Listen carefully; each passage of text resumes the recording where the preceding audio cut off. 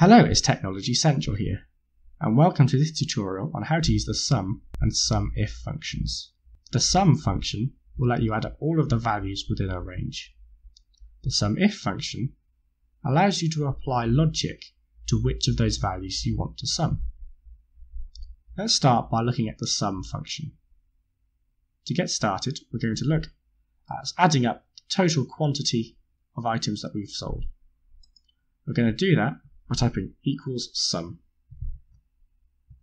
Then we're just going to select this range, which is the range of values we want to add together.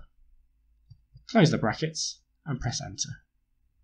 And we can see we've found our total quantity sold. Let's repeat this for profit. Again, we're going to type equals sum, open brackets, and then select this range to add up and find our total profit. There we go. Now let's look at the SUMIF function. This allows us to apply logic to which values we want to add. First, let's add up these quantities sold, but only if we sold over 100. To do that, we type equals SUMIF. Now we're going to select this range and put a comma. We now need to add the criteria to determine if we're going to sum it. We have to enter this criteria as a string, so we put speech marks first, and then we can use the logical operators like you would in an if statement. If you haven't seen that before, go and watch our tutorial on how to use the if statement. We want to sum them if we've sold over 100, so we're going to put greater than 100 and close our speech marks. Now we can close the bracket and press enter. And we can see we've got 1,342, which is less than this because these two values here are not greater than 100. So we haven't included them in our sum.